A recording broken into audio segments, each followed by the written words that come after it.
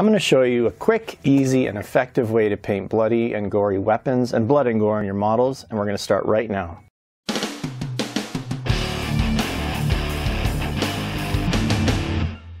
Okay guys, so there's three things you're going to need. One is going to be the red blood effect, and there's two products here, Tamiya Clear Red or Blood for the Blood God, some Vallejo Game Ink Black, and specifically that needs to be the ink. I do prefer the Citadel Blood for the Blood God, which you can buy at Games Workshop. So that's what we'll be using for this tutorial.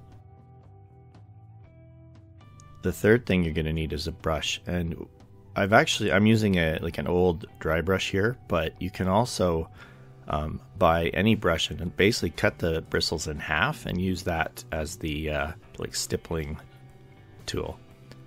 And that's what we're going to do here. The first thing we're going to do is apply Blood for the Blood God and stipple it onto the area you want to look bloody, or onto the weapon, onto the armor, onto the severed head, whatever it is.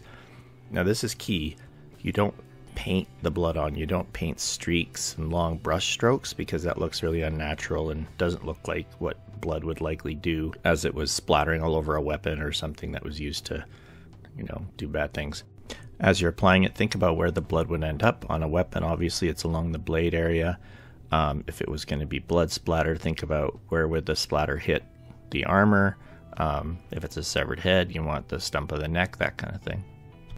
Now where things get interesting is we're going to be adding some black to this, and we're not going to use black paint, which is too opaque and too thick. We're going to use the black ink, and we're going to kind of mix it a little bit with that blood for the Blood God. Don't put the black ink into your pot itself. You don't want to screw up your actual Blood God paint.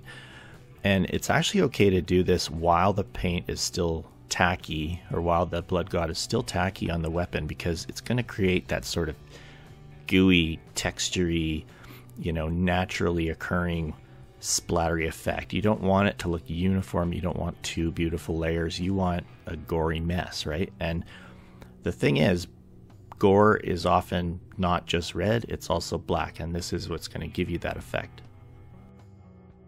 And guys, it's that simple. Here's a look at how it looks on the miniature. The last tip I would give is don't matte varnish it. Make sure, this should probably be like literally the last step you do, because you don't want to take away that gooey shine from the blood. If you have any questions, post below. Thanks for watching. I hope this was useful, and I hope you will consider subscribing, sharing, and liking the video to help me out with making even more of this content for you guys. Thanks again. We'll see you next time.